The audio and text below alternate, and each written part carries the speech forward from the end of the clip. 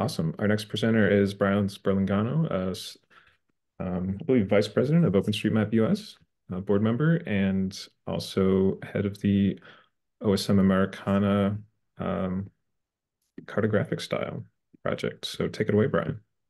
Alrighty, let me just see if I can figure out how to share here.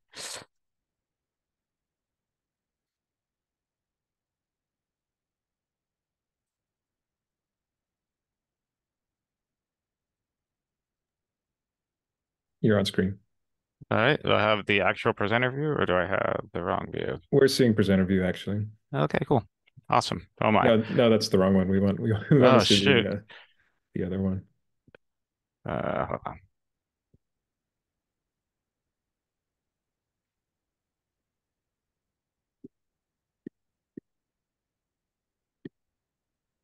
You'd think I'd be confident at this by now. All right, here we go.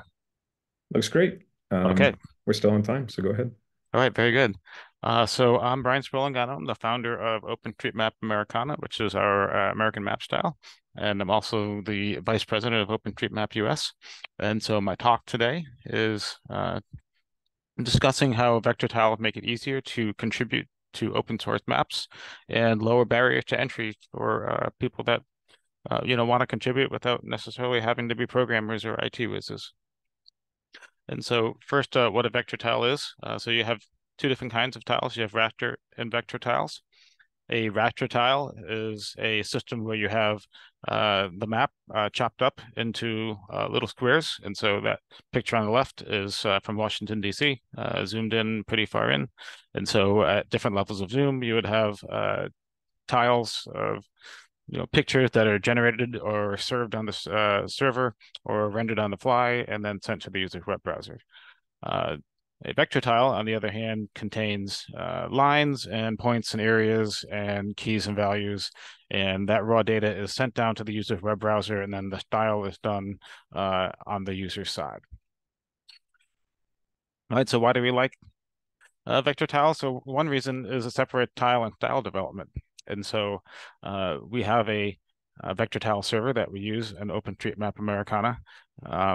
And so if a contributor wants to contribute a new icon or change some colors or some line styles or anything related to the cartography, they don't have to change anything in the tiles. All they have to do is change the style. And since the style lives in the user's web browser, they can do that development relatively easily. So if you want to learn more about the tile server and how we do that for very cheaply, there's a QR code there that you can buzz. And so for about $2 a month out of my pocket, which is much less than I pay for coffee at Starbucks this morning, I host this daily updating vector planet. So now suppose you want to develop map changes and you want to contribute a change to a map. So if it's a raster map, it's a little bit complicated. So first you make the changes to your code, and then you download some OpenStreetMap data for the test area that you want to render. Then you render the tiles. So you actually run a piece of software that makes a big folder of images. And then you wait a long time, potentially, if it's a big area that you're rendering. You hope that that's not a low zoom, in other words, zoomed out situation, or that could be really large, like an ocean or something like that. And that can use a lot of compute time and compute power that you might not have easily available. But once you finish rendering, hopefully, then you run a tile server locally on your computer, and then take some screenshots, post it up to your GitHub pull request. And so now you've made the change. Now someone on the other side who's reviewing that had to do all the same things. So take your code, download some OpenStreetMap data, render tiles, run the tile server, and if there's something wrong, then they take screenshots of their own, they post it to the pull request, they have a whole discussion, right? So that's pretty painful. That's the process that's used on the standard tile layer. So in a vector system, you make the changes to your code, you run a local server, which is pointing to the vector tile server, and then you can take a screenshot. So there's no rendering of tiles. It runs in the matter of a minute or really a few seconds. And so it's so simple that even the GitHub action could do it. And so that's what we've done. And so in Americana now, when you submit a pull request, it will compile that code. And again, this is just a small amount of like HTML and JavaScript. It will publish it up to an S3 bucket on Amazon Web Services and we've got a little HTTPS front end, which is a feature you can enable in AWS buckets, and then we post a series of links to the checks tab in GitHub. And now you've got a live PR preview. And so a reviewer can now click on that map icon and they can see a live running map of your change without anybody having to render anything and within a few minutes.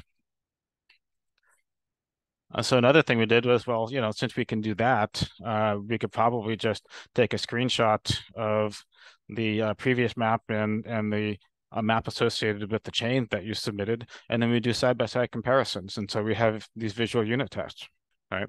And so what you have on the screen here is a unit test from a pull request that we have live right now for adding icon to libraries, and you can see the icon not there on the left, you can see it there on the right, and you can see the changes, and this sticks, right? And so the next time someone modifies something in this map window, it'll show you the change, and so you can make sure that you don't have any regressions. So how this works is, so we got our tile server, and then we have a file that has a bunch of sample locations, and you can see how we've sort of defined the zoom, lat, long, and we gave it a name, and how many pixels wide and high we want it to be, and we have a long file of all these different possible locations. And then the GitHub action will take the current version, compile it, run it, run a little web server, and then do the same thing with the PR, generate 2 folders of map samples, compare them, find the ones that are different, and then those get packaged up, published to AWS, and then a little bit of code sort of update that checks tab to show the ones that are different. So from the contributor perspective, this is fantastic, right? So you're making this pull request. You can show the reviewer how your map looks live, one click on the fly, nothing funny to do, no compiling code, doesn't matter what kind of computer you have. You could pull it up on your smartphone. You don't even need a computer. And also it lets the reviewer actually see how it performs sort of in the real world. And so I can compare real world performance on a live running map on my device and not rely on something compiled and run locally. And also, because you have this live running code, you can create links to the live running code in the new map. And so you can say, hey, thanks for the change. I looked at this little section of the map over here and I saw this problem, and here's the link. And then everyone can click on that link and go to it. And so in the end, we're allowing contributors to focus on the maps and the cartography and the style and the things that matter, and not fighting with the IT and programming to make it all work. So we always like people to get involved.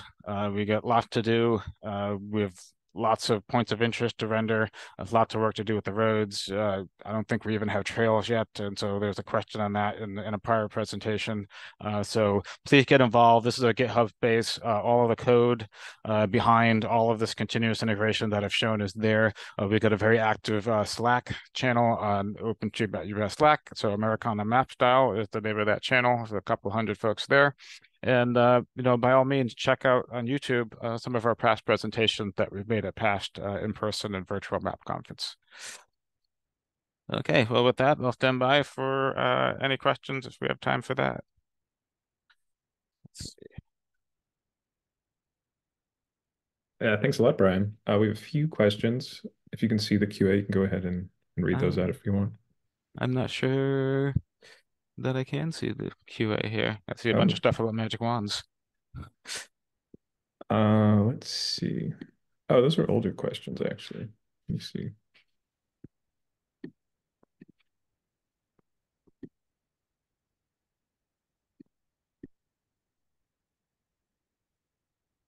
I have a question. How can somebody use the Americana map style if they want to create their own map or to create their own tile stack easily? I know you've done a lot of work to make that make some of that tooling easier.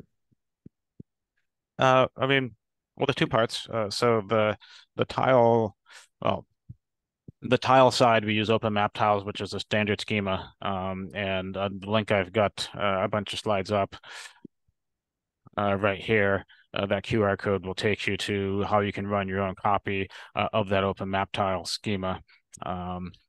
Or you can use the community one, if you're a low volume user. But on the actual style side, if you would like to run that on your own, it's just HTML and JavaScript because it points to that server. And in fact, we've done that.